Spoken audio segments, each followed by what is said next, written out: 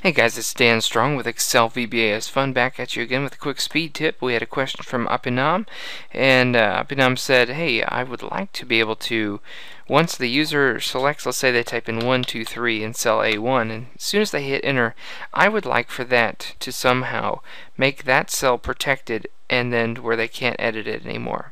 So let's review a few basics about cell protection. Basically, by default, a worksheet is not protected, but all the cells are ready to be protected if you protect the sheet, or locked rather. So if you click on Select All, for example, I'm going to hit Control 1, and if you go over to the protection, you'll see that they're all locked. So let's unlock them all and see what happens. I'm going to hit OK. When we lock, or protect rather, the worksheet, Alt-T-P-P, that's for Alt Tools Protection Protect Worksheet. So Alt, then hit T, then hit P, and then hit P again. It'll bring this, we're not going to put a password right now. We're just going to leave it as is. Now, right now as it is, you can select any cell that you want. Any cell that you want. And furthermore, you can type in any cell that you want.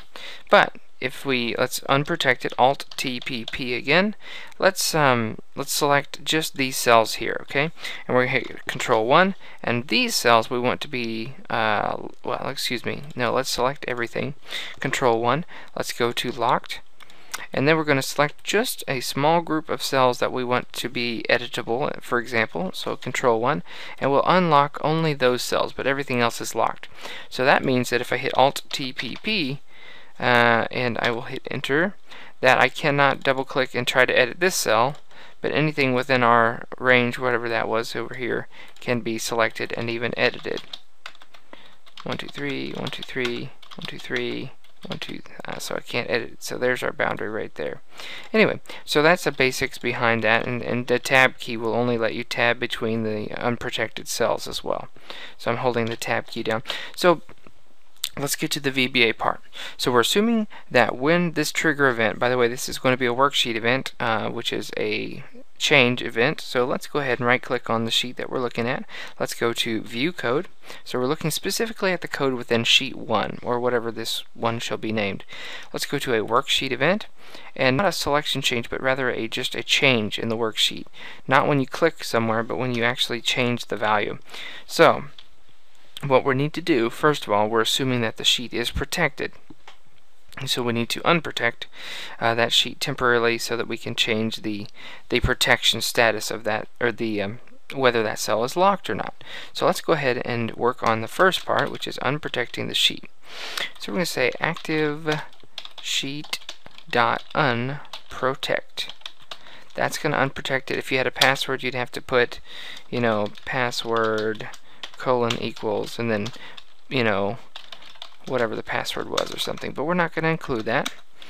We're just going to say active sheet.unprotect, and then we're going to say the part about now whenever you use a change event, the target is the actual cell range of the cell that you just changed, hence a change event. Anyway, so that we're going to say target, that was our last cell that we just updated, and so we're going to say target.locked equals true. So now that cell is locked and it cannot be edited anymore. And then to make it harder for them to edit that cell, we're going to say active sheet.protect. And we're not going to do the password, but if we wanted to, it's the same concept. You hit a space bar and you put password : equals, and you put whatever your password is,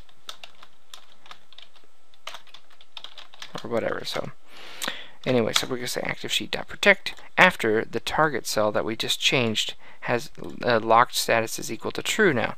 So whenever we checked protect or unprotect, that cell.locked became either true or false. So that's pretty much it. And so then it'll reprotect the sheet immediately, and then that cell that we just messed with will be locked. So let's go ahead and see what happens when we change a cell in this worksheet. And I put a stop marker just by clicking this little gray area. That way, as soon as we trigger the macro, it'll stop right here and wait for us to run through the commands as we wish.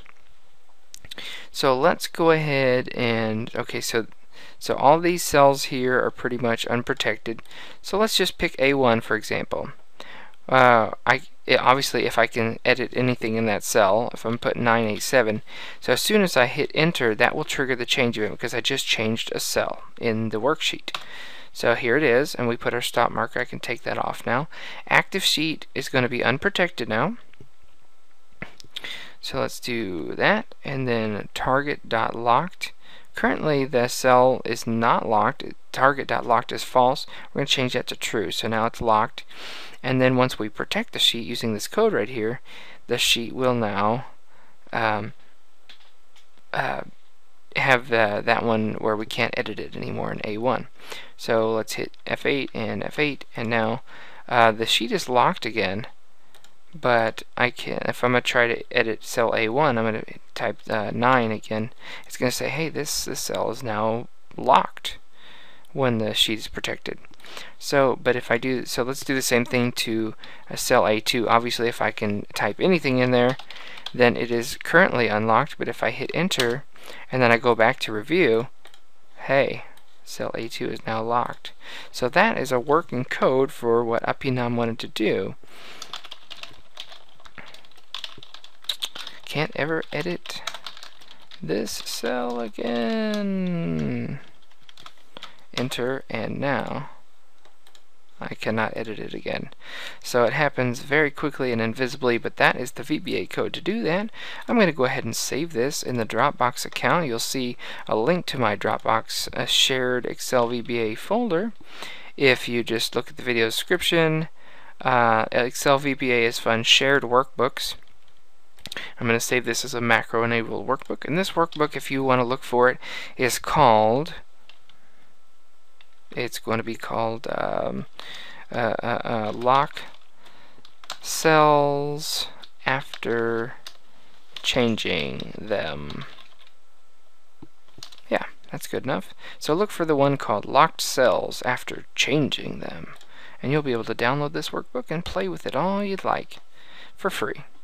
Don't forget to check out my new ebook, which is the Essential Excel VBA Snippets. It's basically little bits of code that you can copy and paste and use yourself on your own projects. And that is for free if you'll click on the link on the video right now. Also, don't forget to check out my Udemy courses.